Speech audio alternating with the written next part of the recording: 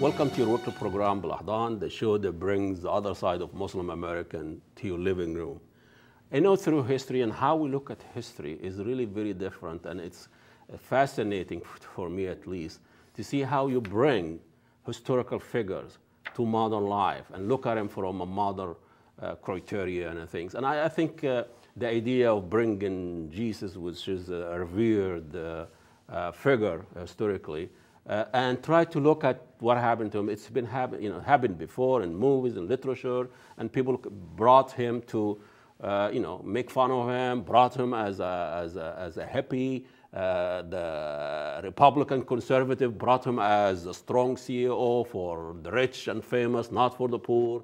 And under the American ink, Jesus is the CEO. This is the new Protestant ethos. But here is another way to look at Jesus, and this is really fascinating. And we have here Mark Osler. He is a professor of law, University of St. Thomas Law School, and he also was a federal prosecutor. He is an expert on federal sentence guidance who has appeared on NPR, Morning Edition, ABC, a lot of our national network, and he wrote a new book called Jesus on Death Row. It's a very fascinating book. I mean, the title really got me, I gotta see this, and everybody. And from a Muslim persuasion, as you know, Muslims do not believe that Jesus was crucified. So the capital punishment of Jesus is not really resonates in the Muslims' psychological landscape. So I was intrigued by this book, and I want to know more about it. But the idea of the book is comparing, the capital punishment here in America, especially what's happening in Texas, which our guest, worked there for years. How you compare what happened to a trial of Jesus during that time, and bring it to modern life, to how we handle capital punishment. And based on this book, there's a lot of similarity of the procedures, the accusation, the informants, and all those things. It's really interesting to find out how Professor Osler came to that idea. Welcome to BelAhdan. And I know it's a long introduction, but I want to give you a background. But this is fascinating, premises. And I said before, a lot of people will bring the past and measure it with modern values or modern criteria, and it's not a fair comparison in a way. They always compared the best with the worst, and how the East and West compared their history and all that. So, but in your premises, it's almost you are bringing the present and comparing to the past. You're making a judgment about how we handle capital punishment. Am I correct? Am I right? Yeah. This is very fast. It's almost the reverse what most people do. How you really try to make a qualitative and quantitative judgment about capital punishment now in the United States, and compare it to what happened to Jesus 50,000, more than 2,000 years ago. Yeah. Tell us about how the idea got a grip in your mind, and how you convince yourself, I could write a book about this. Yeah, it has to do with moving to Texas. In the year 2000, I've been living in Detroit, where I'm from. That's where I was a federal prosecutor. And in 2000, I got a job at Baylor University, teaching law. Moved down there, and it was an election season. That was the Bush-Gore election, in fact. And it was shocking to me how Christianized the political culture was in Texas. That there, every ad for a politician had some stock photos that had to be a part of it. The guy on a horse. And that's legal? I see what you mean. Yeah. Stock, not religious. Well, actually, part of it was. It's very common there to have a political ad show the person walking out of church with his family, for example. Many of the political discussions about things were rooted in the Christian faith. It's a Christianized political culture. I see. And it really struck me as odd that at the center of this Christianized political culture, you had such fervent support for the death penalty, given that the faith at its center had an unjust execution. And I read that in the book, and That's kind of a paradox that how people settle it in their culture, in their mind. This is not that's not a contradiction. Yeah, I think that people tend to think about law and order issues separate from their faith. One thing that I find from people who read the book, or now we've gone on this project of doing the trial live in various places. A few weeks ago we did it in Austin, Texas. And the reaction to that, more than anything else that we get, is that people hadn't thought of it that way. They hadn't thought of how they view the death penalty in the context of their faith. Other than, perhaps, it's a punishment. But because what would strike me, the punishment of Jesus was almost like what we call them victim of conscience. It was ideas that they were persecuted, not right. the person. Yeah. And your examples were people. Our modern life, they allegedly commit crimes. Is there a difference between how you persecute an idea as opposed to how you persecute an individual behavior? How similar was that? And of course, when we're talking about sentencing, we're talking about the sentencing part. What we're prosecuting is danger. How dangerous is this person going forward? How long do we have to incapacitate him for? For example, the Boston Marathon bombing. If that person is caught who did that, or those people who caught are who did it, one of the things that people will talk about is they might do it again. This could happen again. They have to be incapacitated for a long time. And that in the legal interpretation. Yes. In the sentence. Yes. And in fact, in Texas, when a jury is considering whether or not to have someone executed, the principal issue that's put before them, the question on the verdict form, is does this person present the probability of future dangerousness?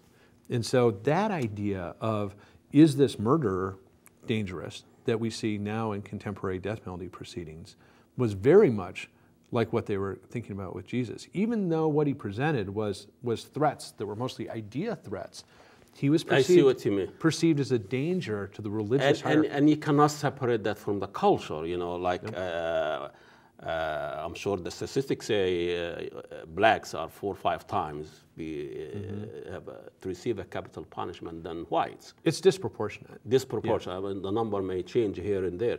So how, as a former prosecutor, how do you separate culture from the legal?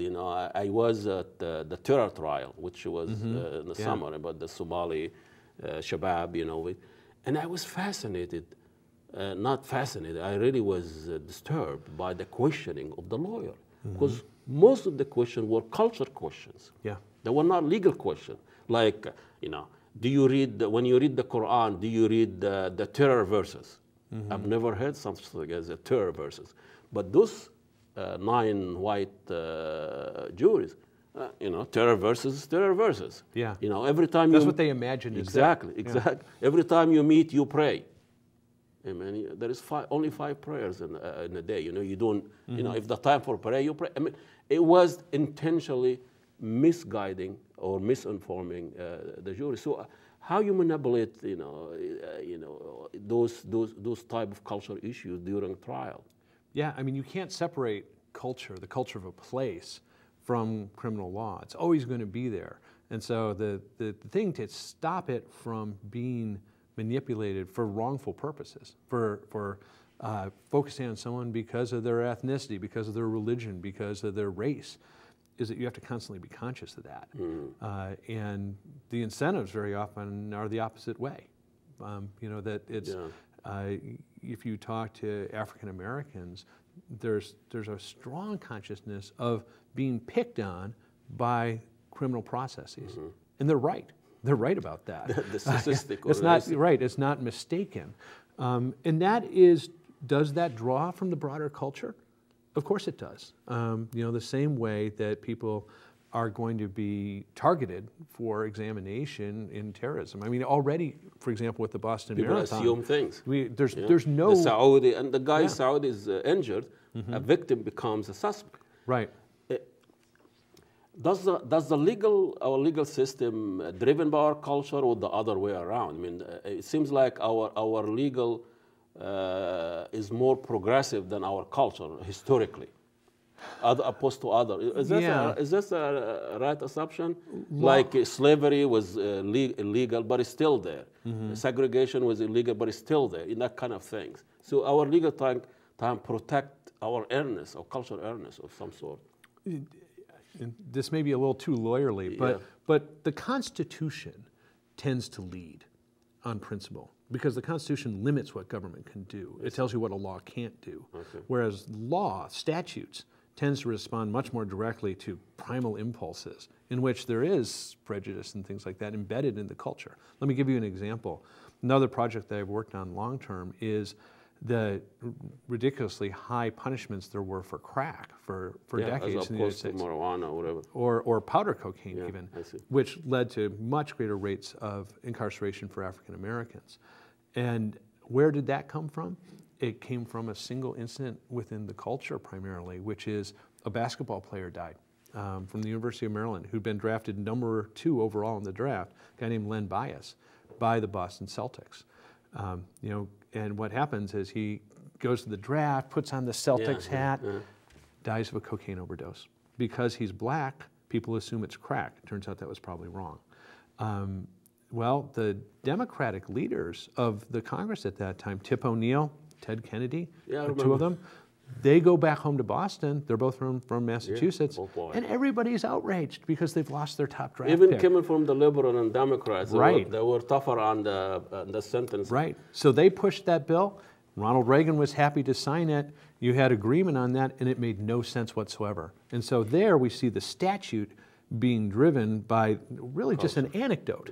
Whereas where we see law leading and creating principles for addressing segregation and things like that, it's usually from the Constitution, not from statutes. Tell us about the you have about 4 or 5 components of that trial. Take us through it.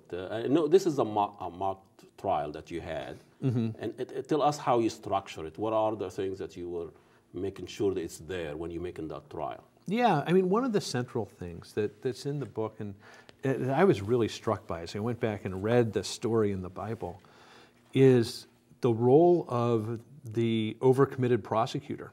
That, there's a description in the Gospels of Caiaphas, who is one of the chief priests, who served as the prosecutor. And when I was a kid and I read this, I thought it was almost comic, but he gets so enraged and wrapped up about it, and because his witnesses are conflicting. His witnesses aren't agreeing with one another. That he rips his shirt and says, "Isn't that enough for you? Execute him." And it just demands it, and that's when it turns, and they find for execution. And ripping the shirt in the culture, it's really a significant in itself. But as a former prosecutor, that really resonated with me because you're supposed to do that. Well, not that you're supposed to get enraged, because you're not supposed to. You're supposed to keep on an even keel. But that feeling inside when things aren't going well, and it wasn't going well. Witnesses were saying different things. I see. You have to remember the role we put prosecutors in, which is you have to go into court and publicly look someone in the eye and say, "I want you to spend many years in prisons," or in a case like we see in Texas often, "I want you to die." That's an incredible emotional commitment that person has made. And if it's not going well... I see what you mean. Yeah. But he making the judgment already. I mean, he had the verdict in his mind. He did. Yeah. And just the same way that as a prosecutor, if I'm going to prosecute a case, I better have that level of commitment if I'm going to go forward, or else I shouldn't take the case. I see what you mean, So he's guilty in your mind. And the same way that plays out in the Gospels, we see overcommitted prosecutors being a big problem with death penalty law. You'll read stories where DNA has exonerated someone, but the prosecutor still won't dismiss the charge. And it's that same psychology that we see in the story of Jesus with Caiaphas, where he's so committed that he's ripping his clothing in front of the rest of the council. So the word what's the equivalent of jury is that in that trial, in the Jesus trial? It was the public. No, it was a religious council really, that Okay. was sitting in judgment. And selected, and for some reason. Yeah. And then you have the informant, which is very fascinating. Yeah. It's almost like it's happening now with this Oh. terrorist craze. There's so many informants now than even during Hoover. And one of the things about, I mean, in my cases, we used informants all the time. And one of the things that you need informants to tell you is who's doing what and where they are, so you know how to go arrest them. And that's exactly what Judas did. And the other thing about Judas that's so interesting is that the problem with informants in contemporary law is that their incentive is getting paid very often. This is what I did not know this. I Yeah. mean, I know, but within that modeled the witness that you're getting paid for what you're saying. Well, the thing about informants is they usually don't become witnesses. They provide information. Hidden. Right. They tell the police things like, these guys in this house over here are making methamphetamine. Yeah. And then they'll get a search warrant, and the evidence will be the search warrant. Or here, they wouldn't need Judas to testify at the trial. He simply showed them where Jesus was. Another thing that plays into this that I'm sure you noticed is the strategic arrest, that they waited until they thought everyone was going to be asleep so that there would be less violence. Which we do it here. Which now. Exactly what we do. And in fact, that's one of the things I train my students now at St. Thomas. I have a class called Criminal Practice. And one of the things we talk about is strategic arrest. And the reason that you would do that for both gathering evidence and for safety of officers. And that's exactly what they did. Just very practical reason. Yes. Not a legal conscience or whatever. Yep. But are you putting our capital punishment or our legal system on trial in a way, not comparing trials? Absolutely. And I don't apologize for that. You wrote a book about it. Yeah, and I go to Texas and do the trial there. One of the hardest questions that I get from Christians, and this is within the Christian community, having read the Quran on this, I know that the position is very different within Islam on the death penalty. But within Christianity,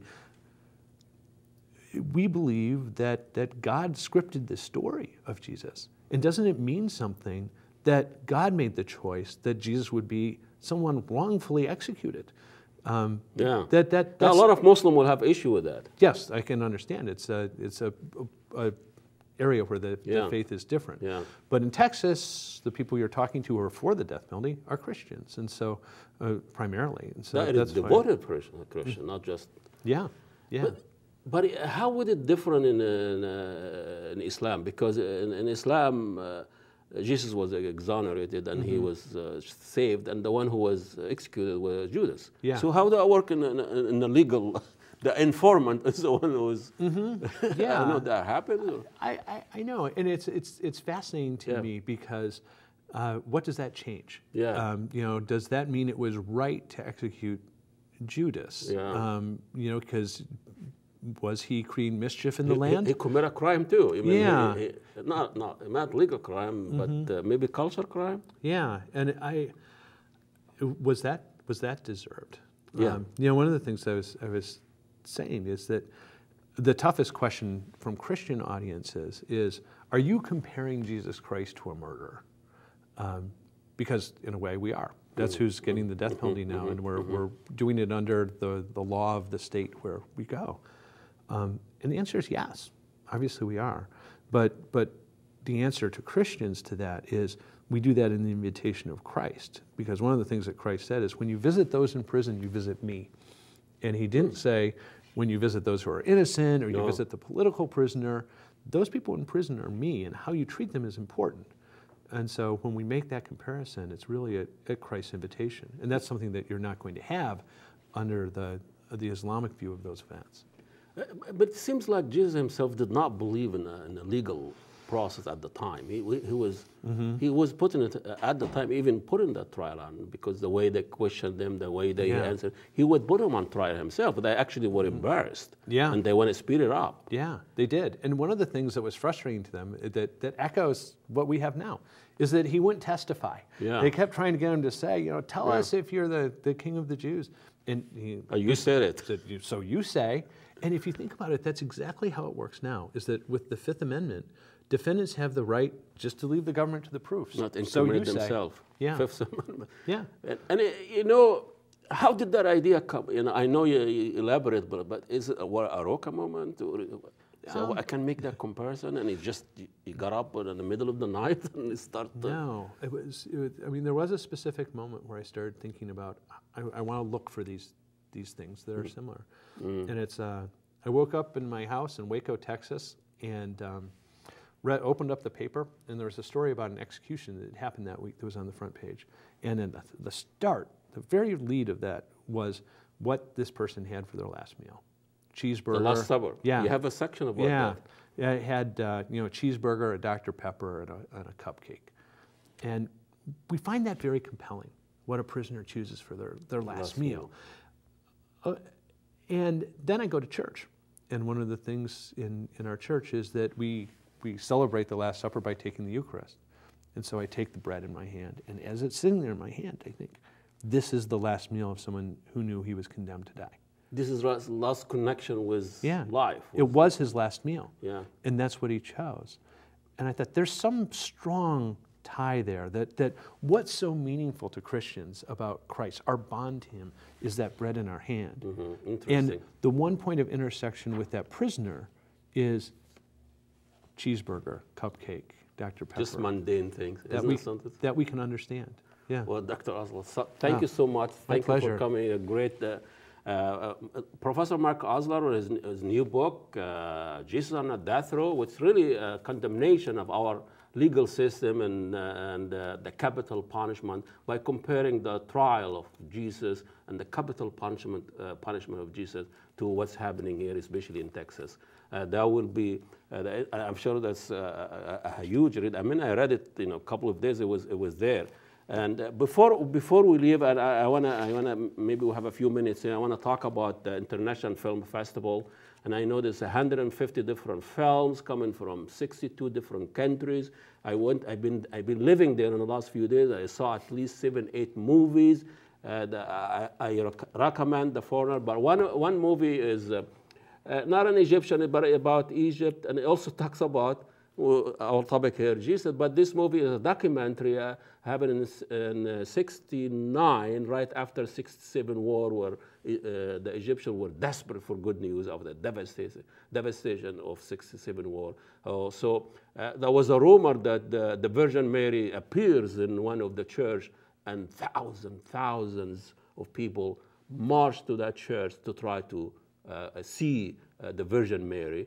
And most of those people were Muslims. They were just desperate for a spiritual, and that is a documentary from a Coptic that he went and talked to the people at the time. It's a beautiful, it's called The Virgin, the Copt, and Me. And so go and see it, and we'll see you next week. Assalamu alaikum, and God bless you all.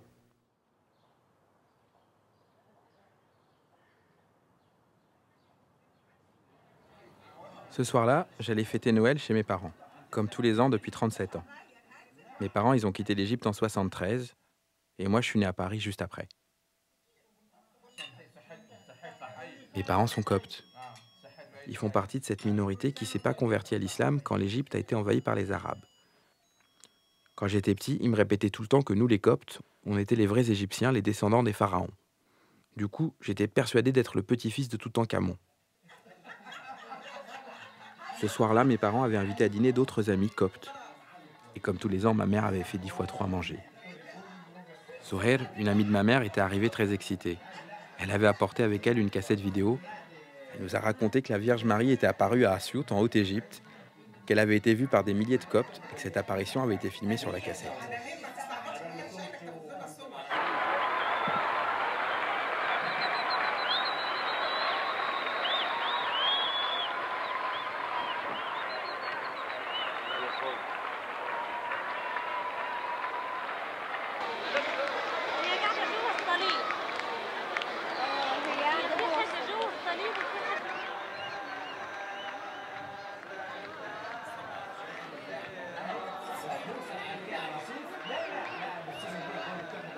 Ma mère était un peu sceptique.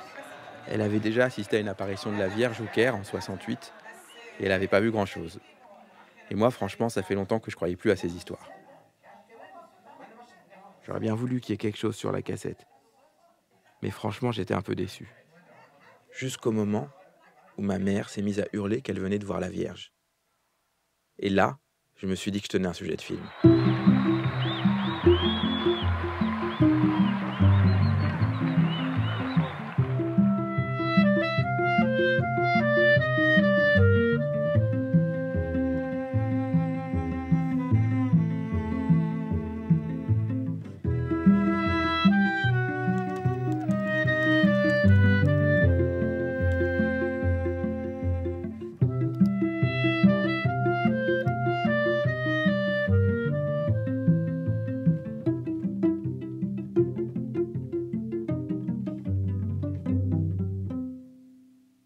Tu as les subventions?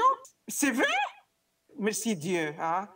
Ah non, non, tu ne me proposes pas un rôle parce que si tu me proposes un rôle, tu dois me payer. Moi, je te propose d'être les trésorières. Gratuitement quand même. Film de Namir, 8e. Oui, Namir, c'est Grégoire. Alors, j'ai eu ton projet. Bon, je peux pas te cacher qu'à la prod, ils sont un peu sceptiques, hein, mais moi, j'ai envie d'y aller, j'ai envie de te produire. Je trouve ça vachement bien. Oui, alors c'est vrai que ça part un peu dans tous les sens. Est-ce que c'est un film sur les copes? Est-ce que c'est un film sur toi? Est-ce que c'est un film sur la Vierge? Donc, le premier truc à faire, ça va être de te centrer sur un seul sujet.